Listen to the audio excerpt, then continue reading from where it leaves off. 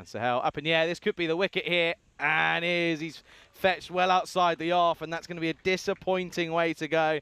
So the skipper does come on, just brings himself on, probably just for 1 over, and he picks up the big wicket that they were looking for. Sahel goes for a very well-made 45 off 15, looking to just chase a wider delivery and picks out the fielder out in the deep. That's a good catch up there. Nope. Nope. He doesn't. It's the morning of the commentator's curse, clearly, as Vasu picks up a second grade over for him. I think that was just the entire plan was just to come on and just quieten things up as he just sort of goes back to a delivery and gets a bit stuck in no man's land, really, does Wanaraj. So he will go.